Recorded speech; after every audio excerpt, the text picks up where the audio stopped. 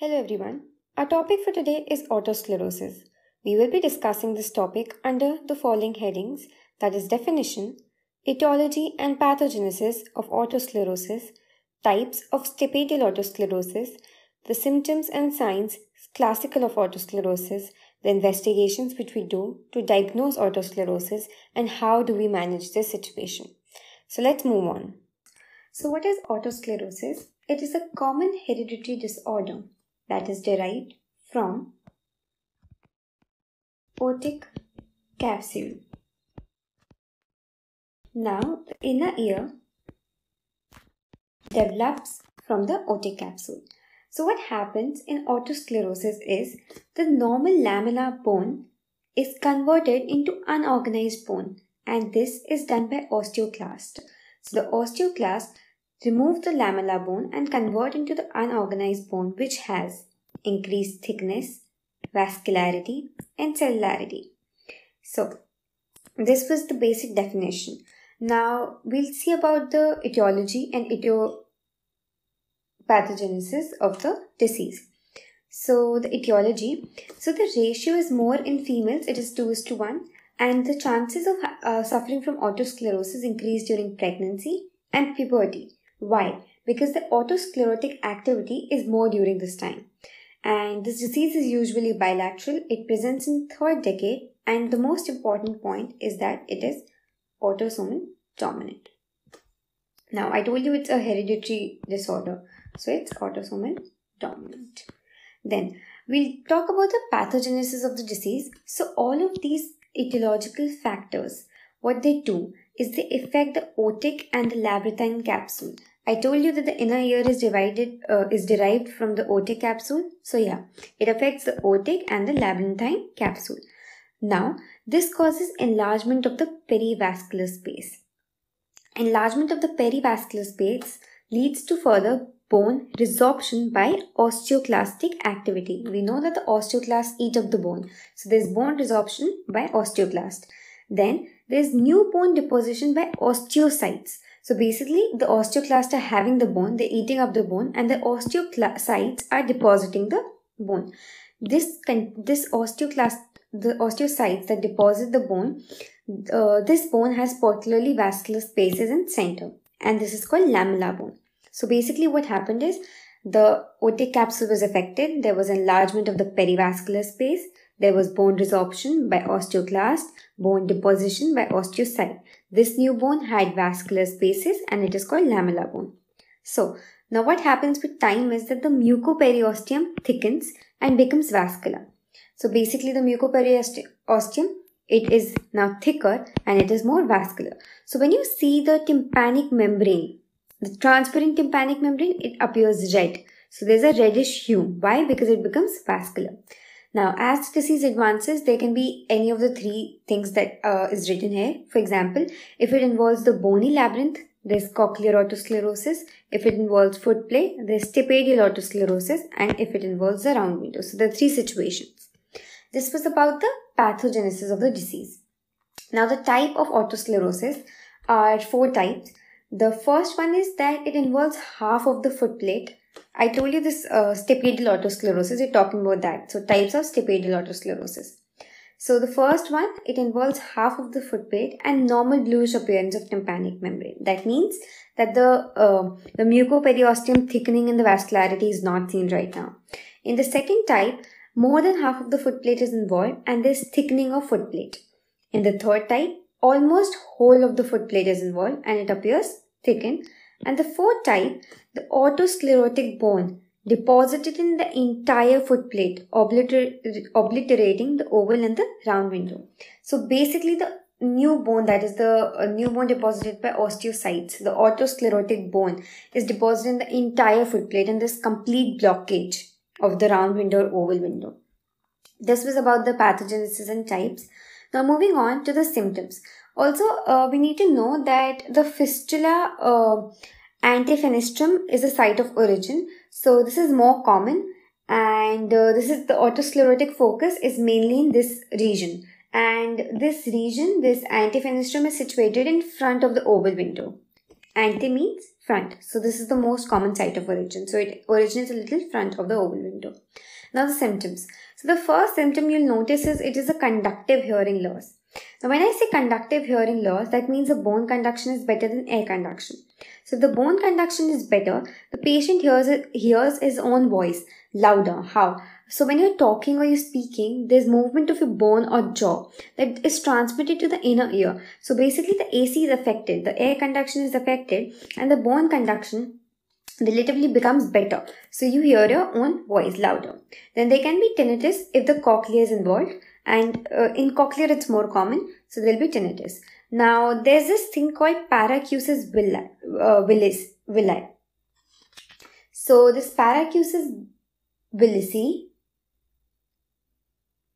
Now there's this thing called paracusis villi. So what happens in this is a patient tends to hear better in noisy surrounding. Now you'll ask the question, how is it possible? So it's a paradox that he's hearing better in noisy surrounding. The patient will say that I'm hearing better.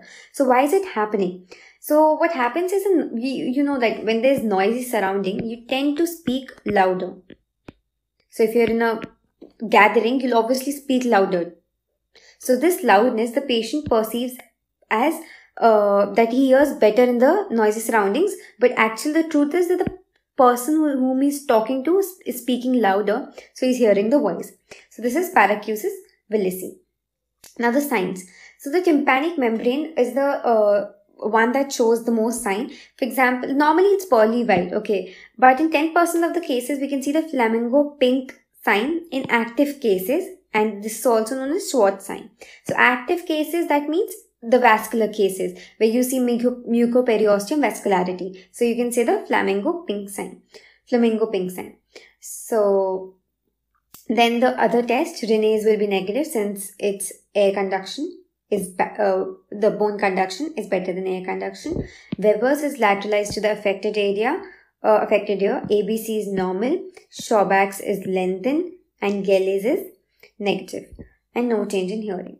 Now the PTA, that is pure tone audiometry, there will be AB gap, air bone conduction gap, and there's a Cahart's notch, a special characteristic of this pure tone audiometry seen in otosclerosis. So what is a Cahart's notch? It's a dip at 2000 Hz in bone conduction curve in the presence of AB gap. Now this dip is characteristic of otosclerosis, so this makes it easier of diagnosing it. Now normally what happens is when we are testing the bone conduction, so the bone vibrations come to the inner ear, and since the footplate is attached already, so this vibration is transmitted to the middle ear through this bone vibration of the inner ear, the bony labyrinth vibration. Now in otosclerosis, we know that this bone is fixed, so it cannot move. So what happens is its contribution decreases and the notch is C. So this is the reason behind the Cahart's notch at 2000 Hz. Now there's just one point you need to know, that there's a cookie bite pattern that is seen in mixed hearing loss in cochlear otosclerosis. Now moving on, we have impedance audiometry, and in impedance audiometry, the tympanometry, you will see AS type of curve, and the best investigation for this, it will be stapedial reflex. It will be absent. So this is the best investigation to diagnose otosclerosis. Now talking about management, so we can divide the management in two parts, like the active cases and the inactive cases. So talking about the active cases first, so if it is an active case, how will you manage it? So basically there's no medical treatment for otosclerosis as per treating it completely, but there can be mild management. So in active cases, what will you do? You'll give, what does sodium fluoride do? So it has two actions. It stops the destruction, that means the osteoclastic activity is decreased, and decrease in proteolytic enzymes, and it increases bone formation and maturation. So this is important, maturation, since we know bone formation is already happening by osteocytes, but is it maturing? No. So increase bone formation and maturation by osteoblast. Now this was in the active case. In the inactive case, that means when the tympanic membrane is pearly white, you can go for surgeries like stapedectomy. When I say dectomy, it means the whole stapes is removed and a prosthesis is placed. When I say stapedotomy, only suprastructure removed. So what do you mean by suprastructure? The head, neck, and crura. So there is stape dectomy and stapidotomy. So dectomy is the entire, dotomy is the suprastructure. And whole foot plate is made from prosthesis in this too. And the most common material is Teflon. Now, you need to remember one point that is operate on the worst year first and then look for progress for 1 year and then operate on the another year. So if a person has otosclerosis in both the years, what you will do is operate on the worst year first, because if you operate on the better year and there's complications and there's problem in the surgery, so the person cannot hear, he's left with nothing. So at least leave him with something. So if we operate on the worst year and the prognosis and it works fine and he can start hearing from that year, then you move on to the next year. Now, in the non-invasive techniques, you have hearing aids, which can be used and they are proven beneficial. So what are the contraindications for surgery? So the 4 most important contraindication is, now this is a person, imagine this ear is already not functional, he cannot hear, and this ear has otosclerosis. Now, will you operate on him? No. So this is the first and most important contraindication. Why will you not operate? Because imagine if the operation does not go well and the further complication in the hearing completely goes off. That means what you do from the surgery is make him deaf. You don't want that. So you'll never operate on only one functional ear which has otosclerosis.